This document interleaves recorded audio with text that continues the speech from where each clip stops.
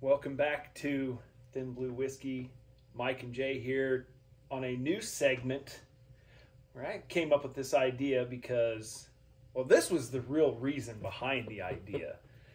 Because I hate, unpopular opinion here, I'm going to assume amongst a lot of people, but I hate Angel's Envy, their regular bourbon. But do you like it? I haven't had it in a long time. Oh, God. I didn't have it ever. When it first came out, I got a bottle because I was like, oh, that's cool. The bottle's cool. It's got wings on it. And then I found the rye, and I'm like, oh, this rye is really good. Then I mixed the rye with lemonade, and then I got kicked out of every bourbon party ever. Yeah. So we came up with this Store Pick Showdown, and I'm hoping to God this Store Pick Angel's Envy is way better than the regular Angel's Envy. Stay tuned and we'll let you know.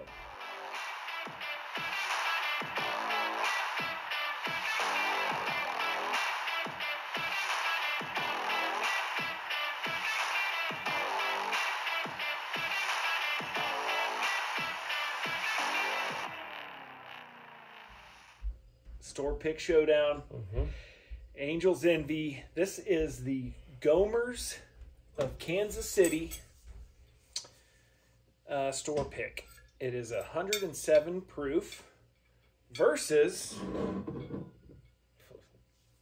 86.6. yeah, that's gonna bring some pain. It is a fresh crack.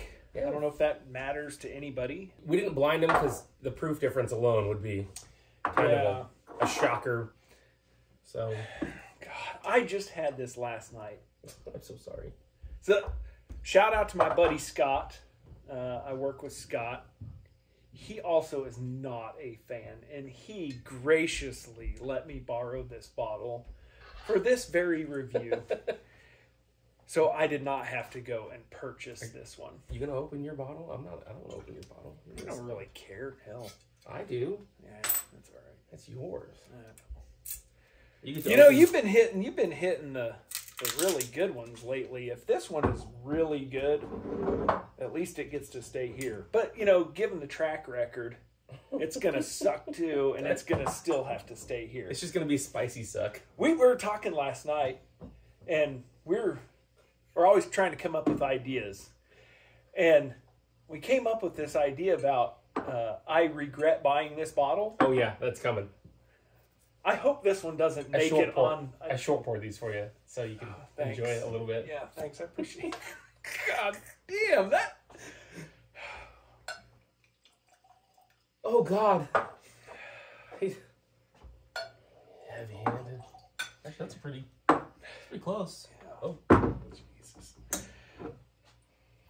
Wow, you can really tell the difference. Oh, already you can tell the difference in the glass. Look at that. Holy cow. That's like honey to... That's like a syrup. Slightly dehydrated, very dehydrated. Yeah. Yeah.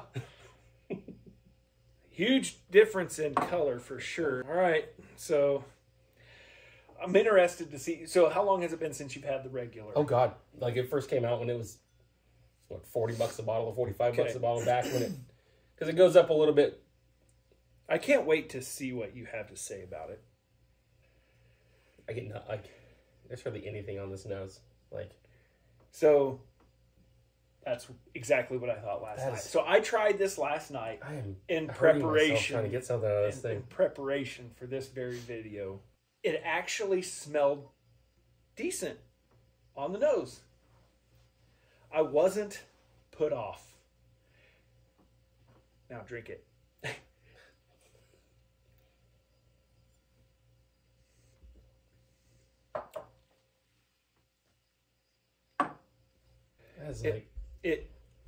I have a feeling I know where you're gonna go. You know what? What I get out of this thing, that pink bubblegum, that chalkiness is what I get out of this. It just kind of... All right, I'll see the chalkiness. It's kind of weird. For me, it's extremely sharp to me. For 86 proof, I would tell you that this drinks way above that, and not in a good way. But it's quick. It's a quick hit, sharp, and then it's gone. It's super thin on the palate. It just hits you with this like sharp.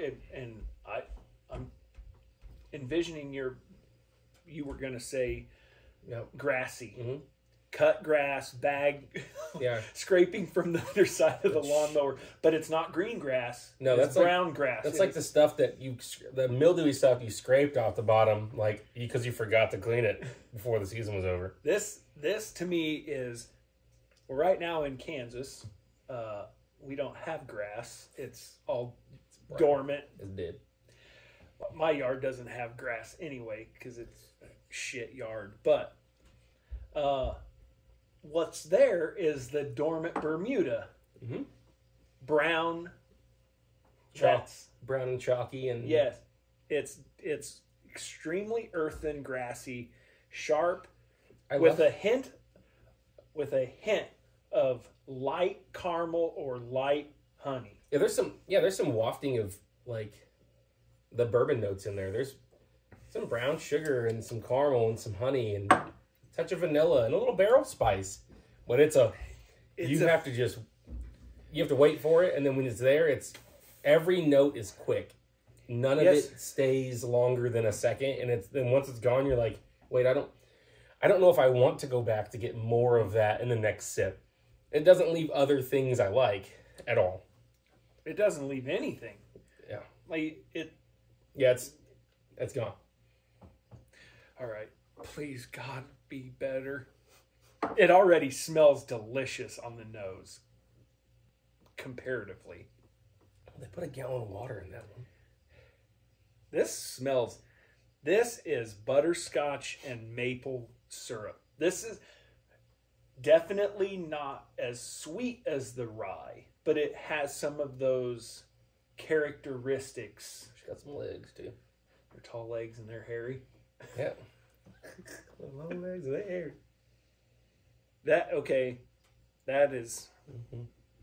That's enjoyable. Yeah, a lot of maple, caramel, brown sugar, not brown sugar, syrup, butterscotch. That's good. It looks good. It smells good. Please be decent.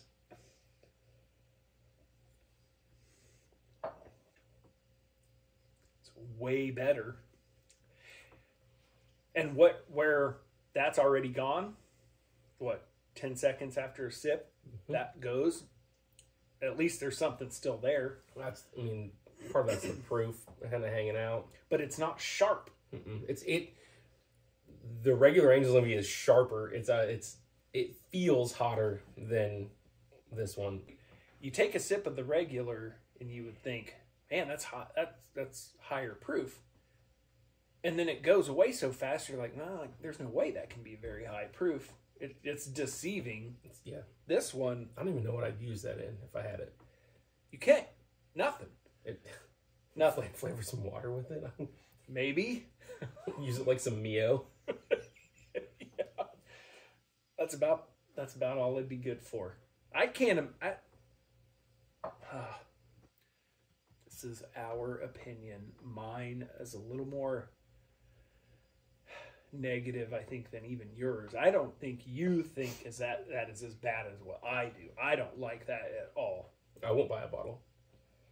I think after the first bottle I bought, it just kind of hung out on the shelf empty just because it looked cool, and then I chucked it. When I found the rye, I don't think I ever bought another bottle of their bourbon again. This is okay. So second sip on this one, you get a little bit of the oak. It's a little woody. Yeah, it's some of that. Just it's not offensive. It's not off-putting, but there's a little bit of, if you were chewing on a barrel stave. If I was going to introduce somebody to some higher proof whiskeys, I'd probably send this one. It's not abrasive. Yeah. Sure, it's hotter proof-wise, but the regular Angel's Envy is much more, I guess, bitter aggressive. It's sharper. Mm-hmm. So this higher proof is delicious on this one, and it's not in the least bit abrasive. No. Outside of, you get a little spice and a little proof, but then it, like you said, it just kind of turns to oak, some spice. It stays kind of sweet, tapers off slowly, and just leaves a little sweet and oak. Yeah, as it goes, it's really good. And it's when I say you're chewing on a barrel stave, you're not chewing on the charred barrel side. You're chewing on like the outside part where it's maybe where there's a little bit of the angel's share that has seeped through the cracks, and maybe you take a little nibble off the edge of the oak stave and you get a little of the angel's share like an oak seepage. Like an oak stave cookie. Yes. God, I love cookies. Dude, we should make some cookies like caramel and other fun stuff. Then make like a bourbon glaze for them and like call them like oak stave cookies. You can toast the underside of them. Yeah, I got a torch. We can just toast it up like the underside of a barrel stave. We should just get really drunk one time and start baking things. Yeah. I don't think my wife would have a problem with that.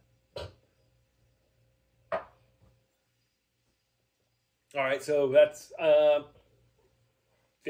now? It's $50. Between 45 and 55, depending on what season you're in the year. Okay. I think that one was 70, which isn't bad for a store pick. But I mean, if you're asking me would I pay $25 extra for that versus that, absolutely. Yep. It is way better than that crap. I mean, we should probably blind it against some Elijah Craig and Larceny barrel proofs. See what it pulls. See what it pulls for some. You know what else happens to be 107 proof? God, that is. I know. Now I know it's a weeder, but it's the same proof, and it is always. You know, I think the Weller 107 is most typically regarded as generally the most rounded, well-liked of the Weller line. I mean, Old Rip 10 is also 107 proof. You know anybody with an Old Rip 10? Maybe. I may know a guy. Maybe.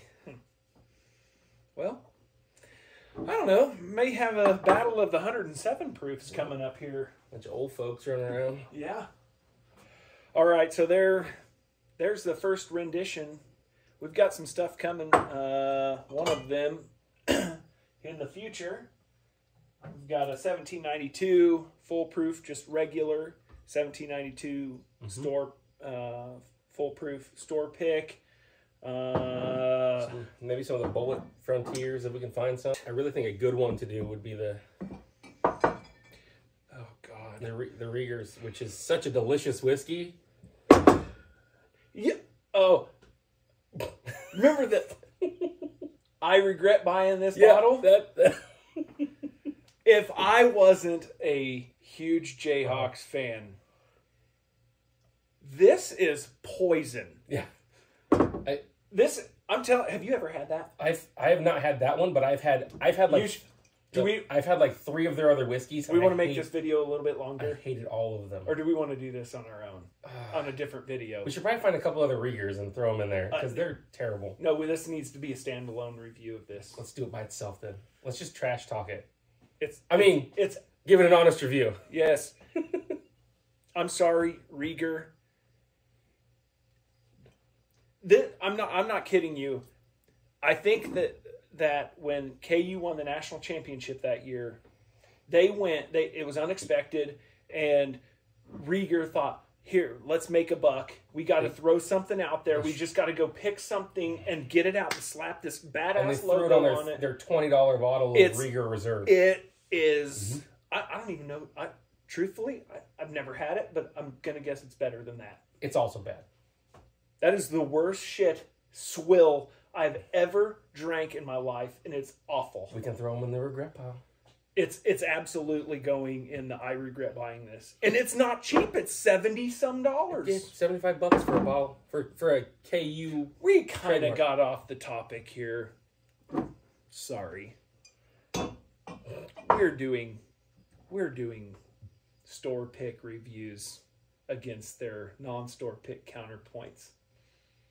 And the Angels NV store pick is much, much better. Great job, Gomers. Yeah, Gomers did a good job with that pick. Good job, Gomers. Thank God it wasn't as bad as that one. I think Penelope's just not that good. So Your state of Texas pick was okay, it was delicious. It was really good. Gomer's failed at this one. I still maintain, Gomer's, if you are watching, if somebody with Gomer's is watching this video, please tell me who picked this barrel.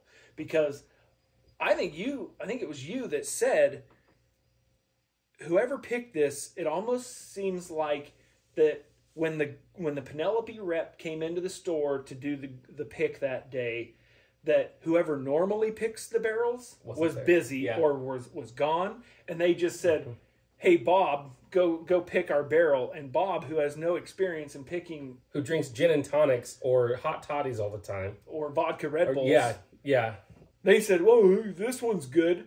It's not good. No. It's not good. And I would love to know more details on this Penelope Barrel Strength Toasted Series that was picked by Gomer's in Kansas City. I would love to know more behind this bottle because it's awful. Yes.